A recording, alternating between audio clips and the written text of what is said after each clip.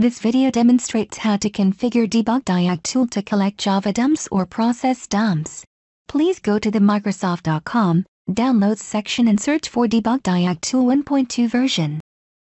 You need to check the operating system running on the machine is 64-bit or 32-bit. Please go to command prompt and type the command as shown. Here you see that this is a 64-bit operating system, and hence need to download the Debug Diag tool for 64-bit. You can either save it or run it directly. Setup wizard starts once you click Run. Accept the license agreement and click Next and Next to finish the installation.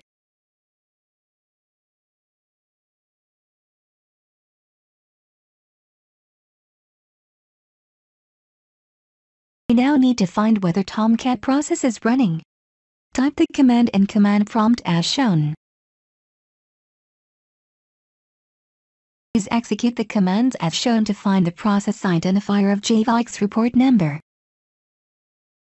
Click on View, select Columns. Check the box for process identifier as shown and click OK. You will now be able to see the JavaX process with the corresponding process identifier.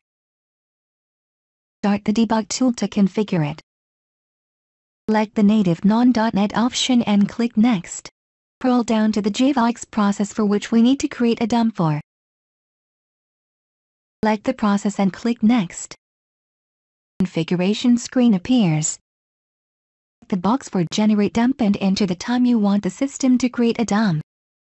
You can also configure the number of dump systems should create by using the maximum number of user dumps created by this rule. It is important to note here that the minimum time that can be configured is 15 minutes and should not be less than that. Best practice is to configure the time to 60 minutes so that we could get the memory pattern of few hours. Location of the dumps to be generated can be changed as well.